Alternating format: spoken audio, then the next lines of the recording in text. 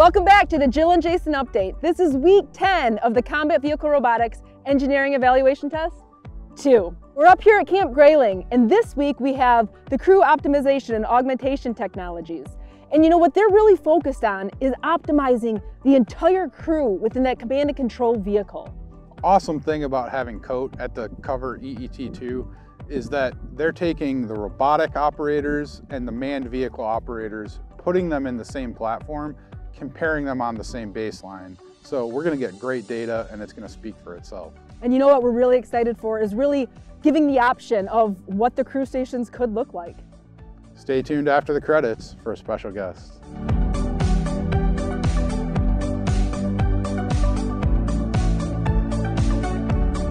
First of all, COAT stands for Crew Optimization and Augmentation Technologies. We're a science and technology project under the Next Generation Combat Vehicle portfolio. And what we're doing is we're developing software such as interfaces, interaction protocols, and decision support tools to enable coordinated platoon level maneuver for mixed manned-unmanned formations. So we're taking a vehicle crew and we want to optimize their performance as well as augment their performance. The GVR cover folks are developing new autonomous technologies. So we're looking at how do we take those autonomous technologies and how do they team with humans? Because there's certain tasks that humans are good at and there are other tasks that robots are good at, and we want to figure out what's the best way that they can team. So we're looking at workload. How do you dynamically share tasks, like the driving task, right? The way the Army works right now, the driver's the driver. That's his job. He always knows his job. If we want to share that with autonomy, right? Like autonomy can drive some of the time. What does that guy do? Well, he's not driving. When does the driver know that he needs to regain responsibility of the driving task? That's just one example, right? All the roles and all the tasks. So how can you switch in between those roles and do that effectively is the high-level problem that the COAT program is trying to address. And it's not an easy problem to solve. We're having the test subjects drive through 8 different courses, and so each one of those courses is looking at a different driving function, and so in total we'll be able to have a really good idea of how the subjects perform using the helmet-mounted displays versus the vehicle-mounted displays. These are very small, very tight, standardized courses to really impress upon a specific element of maneuver. We've got a very simple one where the operators maneuver down the road.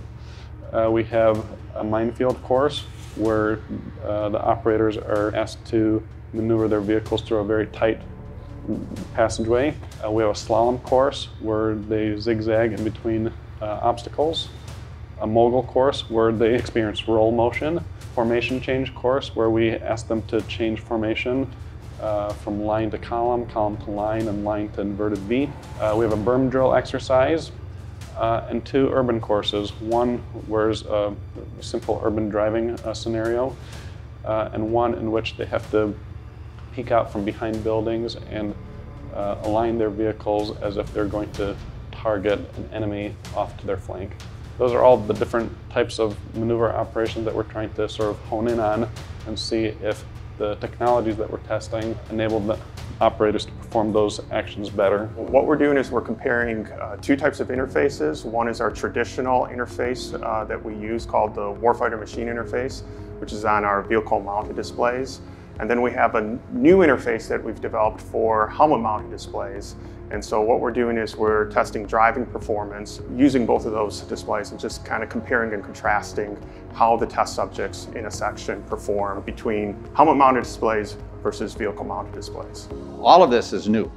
With the WMI and the vehicle mounted displays, tele-op driving a vehicle, which involves vehicle mounted displays, which if you've been in one of these vehicles, they're cram-packed full of displays. What you want to do is replicate the outside world from within your vehicle. So you have cameras pointing in all directions. Wherever a camera is pointing, you want a display pointing in that direction. For motion sickness abatement and things like that, in order to maintain what we call unity vision in what you see and what you're being given through the cameras, it involves a cluster of displays, solid mounted, vehicle mounted displays. An advantage of the helmet mounted displays is you can take all that physical hardware and the volume that it takes and isolate that down to one helmet mounted display, one small unit, which just the soldier has. So you've taken all the expense, if the expense is the issue, but the volume and complexity of all these displays and shrunk it down into a much, much smaller unit. As the project lead, you know, one of the greatest benefits of being the lead is our collaborations with different organizations, industry partners,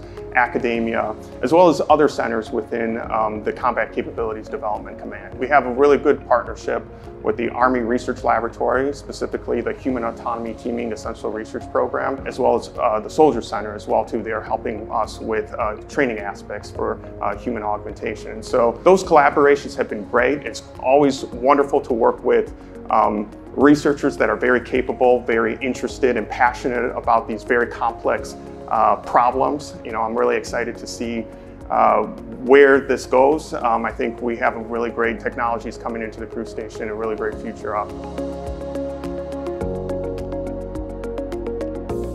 Thanks for tuning in to the Jill and Jason Update. Catch us next week for DARPA's Assured Autonomy at the Cover EET-2.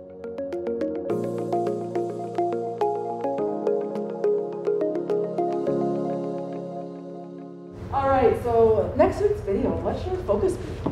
I don't know, let's circle the wagons and drill down. Hey, Jeff, you passed the cream? Finally, something I can do. See y'all soon.